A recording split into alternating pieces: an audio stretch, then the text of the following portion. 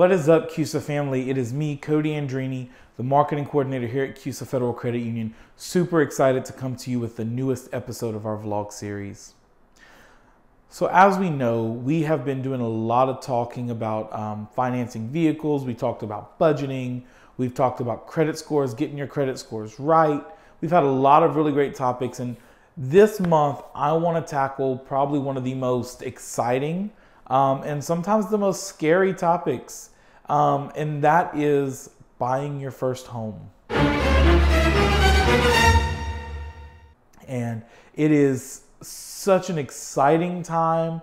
And I've recently bought my first home. So just from experience, it is the most exciting, also the most nerve-wracking time. It's just a really, really interesting season of life to be in when you're ready to buy your first home. And so we want to give you a little guidance, and we want to just kind of let you know a little bit about what's going up there. Now, I will say this is not a complete exhaustive list of things to know before you buy a home. We just don't have the time for that. But what we do have is financial counselors here at the credit union. What we do have is a mortgage lender here in-house that can help you and can walk you through these steps. So if you need more information, please don't hesitate to reach out to us. We would love to help you, in depth in person. With that being said, I want to hop right into the topic because we have a lot to cover. So first thing I want to talk about 3 types of mortgages that exist. Not that these are the only 3 types, but that these 3 are the most common, and these are the 3 that you're going to hear most. So the first of all, you got your conventional mortgage. With a conventional mortgage, you put down 20% and you finance 80%. And that's conventional. FHA is a little different. FHA, you only put down 3% and you finance 97% of the home. And then the third type is a rural development. And if you like to kind of get out of the city and, maybe live on the outskirts of town, live in a rural area, this may be the option for you. Rural development is backed by the federal government, and what it does is it gives you where you can buy. It'll tell you where, and most of the time, of course, it's rural. It's outside of the city. It's not, you're not going to get a downtown city home. But the thing with this one is it's 0% down. They will finance 100% of the home. Now, these last 2 options, I will say FHA is the most common just because it is easily attainable. The 3% is obviously a lot easier to come across than the 20%, and you don't have the restriction of having to buy in a rural area. But even with the rural development or with the FHA, you will have what's called PMI, or private mortgage insurance. And it'll just be added into your mortgage. And it's just anytime that you put down less than 20% on a mortgage, you will have to pay PMI for a period of time in this loan. Just some things to know. Now, we'll say this. What we don't want to do, guys, is throw out renting and just say that renting is trash and you're tossing your money away. In some cases, that is not the case. There are some cases, because finances, as we know, are not one size fits all. So I don't want to give you a blanket, if you're renting, you're throwing your money away. We want to think this through. And before we go into purchasing a home, we want to make sure that we are in the best financial position, because this is a huge investment. This is one of the most expensive things that you will buy in your lifetime. So we want to do it right. So what I'm not advocating for is for you to ditch your landlord and go buy you a house today. What I am advocating for is let's look at what it takes and let's get you ready so that you can own your own home, because there are definitely perks and benefits to home ownership that you don't get when you're renting. So how do we get ready for it? One of the most important things, I'm telling you, we got to get this right. Credit scores. That's why we've been talking about credit scores forever. Credit scores. 620 is about a good starting point. You want higher than that because, of course, the higher your credit score is, the better interest rate you're going to get. But also, you can get something, you can get into a mortgage situation with less than a 620, maybe as low as 580. But the issue with that is there's going to be more stipulations. You're going to have to be able to explain away why that credit score is that low. They may require you to take extra classes to learn financial literacy. There may be more obstacles to go through if your credit score is a little bit lower than that. So what we want to do is make sure that, guys, we're paying our bills on time. If you're thinking in the next couple of years, you want to start looking at buying a house, pay your debt down, pay them on time. All these things that make up the bulk of our credit score. Stop applying for new credit and just give your credit time to build up and get ready for this, what you're getting ready to do, because it's huge and it's exciting and it's nerve-wracking. I'm speaking from experience. I just bought my first home and it was literally the proudest moment of my little life. But at the same time, I was just like, ah. So it's a lot. It's a lot. But if you come into it with your credit scores in check, that's just that much easier, and you'll be able to negotiate that much more, and you'll be able to get a better rate, and that's what we want.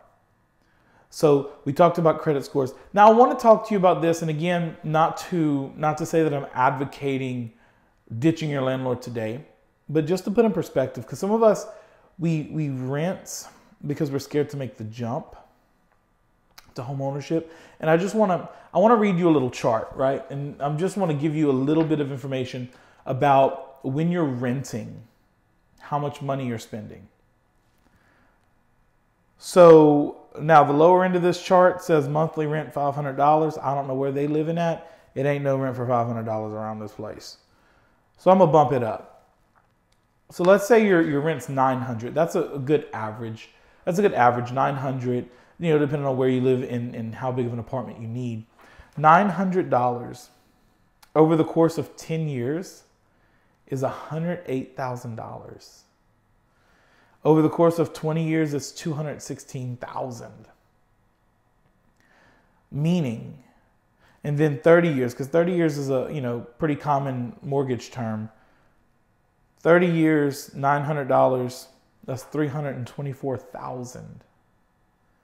So we can see that really paying rent over time adds up. And in some cases, you could have bought a house.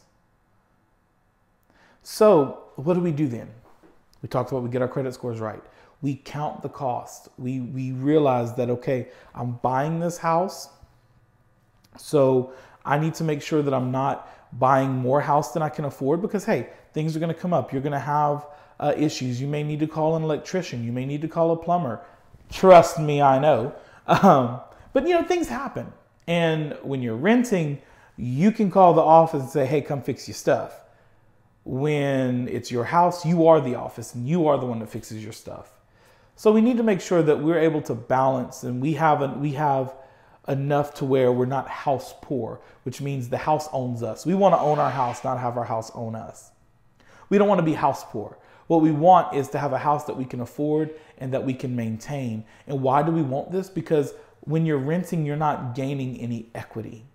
When you're buying a home, you are investing. You are putting money in something that's going to give you equity, something that is going to earn you money. Because especially if it's your first time.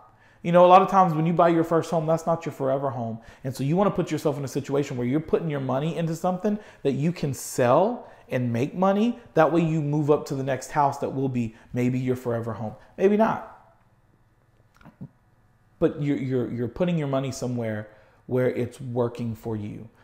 Whereas when you're renting, your money's going to the landlord. It's going to their property. It's going to them. So there's also tax cuts. There's tax cuts because you're paying on this home. You're paying this interest. You're paying your property taxes. So you get a tax break, which you don't get whenever you are renting.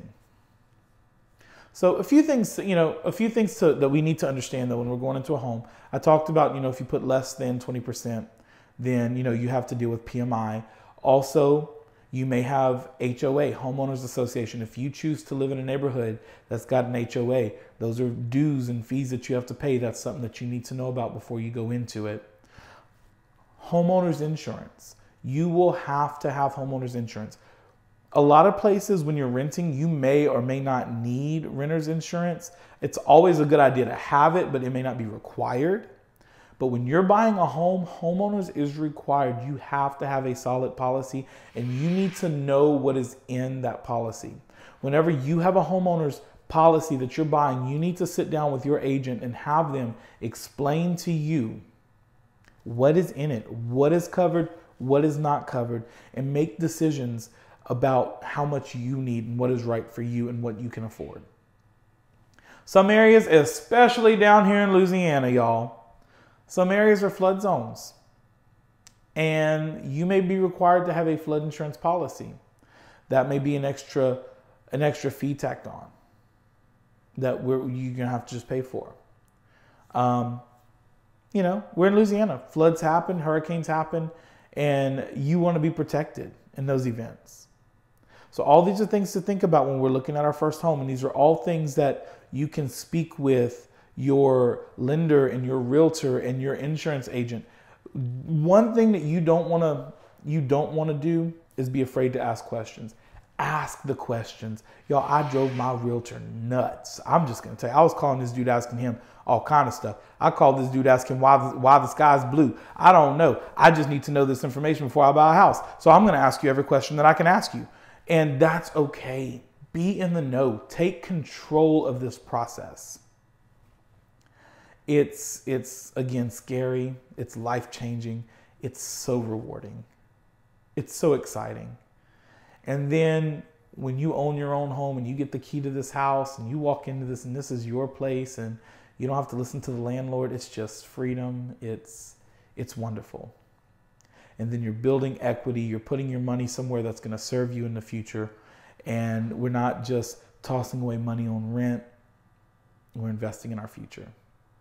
It is exciting, and it is a great time to buy a home right now. And I want to let you know that CUSA Federal Credit Union wants to be your partner. We want to walk with you through this season of your life. And so because of that, we now have a partnership with Members First Mortgage, and Members First Mortgage has come in so that we can offer you more mortgage options than ever. We want to walk with you. We have people dedicated to help you get where you need to be. Applying for a mortgage has never been easier. You go to the website, www.cusafcu.com, and you click, we put a button on the homepage to apply for a mortgage. It takes you to this beautiful landing page. It gives you step-by-step what you're going to need, what you can expect. And if you need to talk with someone, we are a phone call away, email away. We have people ready to help you.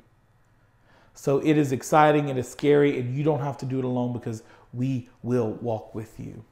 That is the most exciting announcement for this month. We have been waiting for a while to announce this and make this public, and I'm going to be honest with you, we are proud of it. So you're going to see it on our Facebook, you're going to see it in this vlog, you're going to see it in your email, because we want you to know that we are here and we are ready to help you own your first home. Super exciting, guys. We're going to move on from here, and we're going to go ahead and get ready to wrap up this edition of the vlog. Guys, we really want to know what you think. We want to know how we can better help you. So I always say it, and I'm going to say it again. Like this, comment, let us know what financial topics we can help you with, because we want to help you. That's who we are. We are not some bank. We are your credit union. And we want to address the financial topics that are going to help you. Guys, keep in mind, we do have the Memorial Day closure. We will be closed on Memorial Day. So make plans to do your banking business before or after. And also remember that you can access your accounts online 24/7 through our free mobile banking app. It is called Touch Banking. You can download that from your App Store or from the Google Play Store, whichever platform you prefer.